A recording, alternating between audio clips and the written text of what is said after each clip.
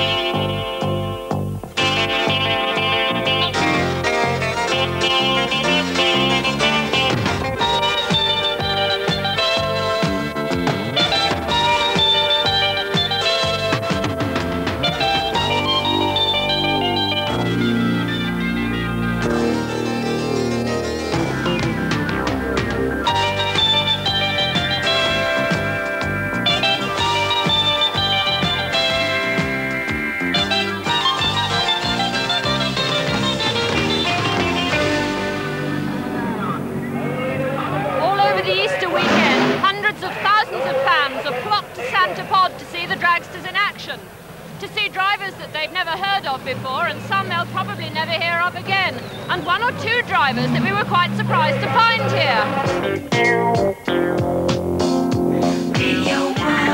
The best way to start your day, the breakfast show. Dave Lee Travis, Radio 1.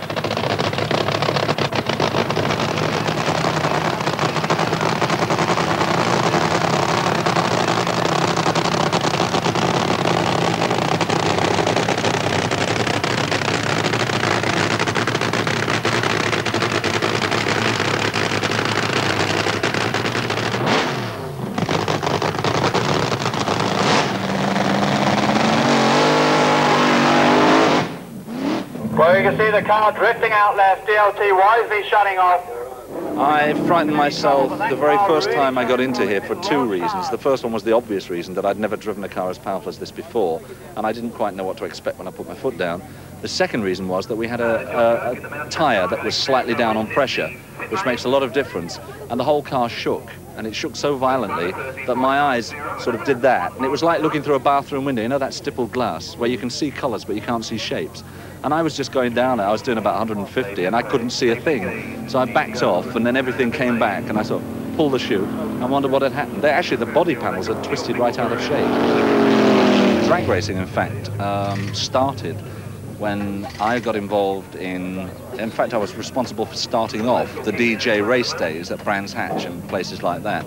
Then the BBC took it on because they realised there was a lot of money they could make for charity. And out of that, there were two of us mainly that split into different directions. Noel Edmonds went off into circuit racing, and I got involved with these loonies around here in drag racing because it's a world unto itself. There's nothing quite like drag racing. But what's the real appeal of it? After all, it's all over in 10 seconds. Yes. Well, a lot of people say that first of all, their usual first reaction is, well, there's nothing to it because all you do is put your foot down on the floor and keep it there until you go through the gantry. The first thing is that you have got to keep the car straight. When we're talking about Pro Fuel Dragsters, which are the fastest vehicles in Great Britain, if not the world, actually, at the moment, they're far faster than Formula One cars. You're talking of speeds of 100 miles an hour from a standing start in something just over 1 second. And that sort of G-force that you get when you take off from the line is unlike anything else, and it defies description. Because everything, as I hit, I'm sitting there trundling away. The moment I hit the loud pedal, everything just shakes. The crowd disappear from view, and you're just rocketing towards the far end, hoping you've got everything right inside 7 seconds. So that's the excitement of it. The Needle's an amazing looking machine. It's beautifully turned out. Can you tell us a bit about it? Well, it runs on a mixture of nitromethane and methanol, which is literally rocket fuel. And depending on the mixture that you give, you can up the combustion of the car. So apart from what you can do mechanically to the car, you can actually change the mixture of fuel and give it that little more bite. So you've got to be very careful though, because you're constantly racing on the edge of a precipice. If you just go that little bit too far, you can blow the car up.